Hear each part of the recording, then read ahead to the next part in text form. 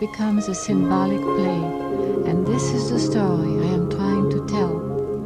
We have reached a hastier and more superficial rhythm now that we believe we are in touch with a greater amount of people, more countries.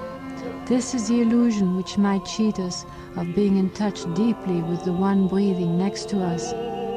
The dangerous time when mechanical voices, radios, telephones take the place of human intimacies, and the concept of being in touch with millions brings a greater and greater poverty in intimacy and human vision.